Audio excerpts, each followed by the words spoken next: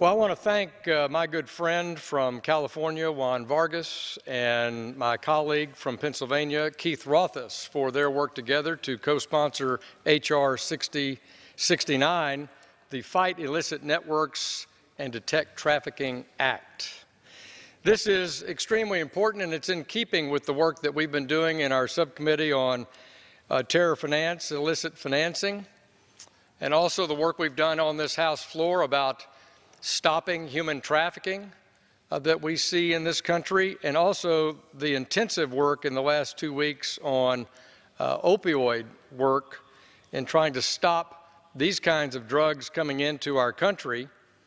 This legislation would require the Government Accounting Office, the GAO, to study and report to Congress on how online marketplaces, including those on the dark web, are used as platforms to facilitate the financing of goods associated with drug trafficking or sex trafficking. They would study payment methods, including virtual currencies, peer-to-peer payment services that are also being used in drug and sex trafficking online. Illicit funds that have been transmitted online and how virtual currencies are reintegrated into the U.S. financial system.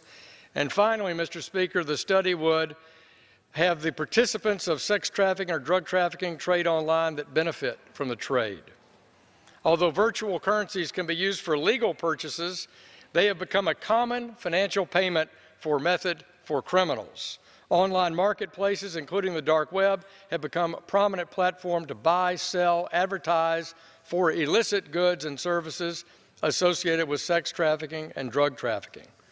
According to the International Labor Organization, in 2016, 4.8 million people in the world were victims of forced sexual exploitation.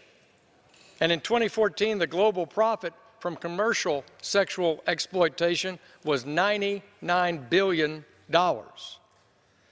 According to the U.S. Treasury's 2015 National Money Laundering Risk Assessment, an estimated $64 billion is generated from U.S. drug trafficking operations. Illegal fentanyl in the United States originates primarily from China and is readily available to purchase through online marketplaces. And certainly all of my colleagues have heard extensively over the last 2 weeks the stunning horrors of how fentanyl has entered our marketplace, with one estimate that just last year alone, enough came across our borders in this country to kill half the U.S. population. According to the DEA in 2017, the National Drug Threat Assessment, transnational criminal organizations are increasingly using virtual currencies. This bill will allow Congress to fully understand the extent to how virtual currencies are being used to facilitate drug and sex trafficking. The bill will also study how virtual currencies can be used to detect and deter illicit activities and propose legislative solutions to fight these crimes. I reserve the balance of my time. The gentleman reserves. The gentleman from Minnesota is recognized. Yeah, Mr. Speaker.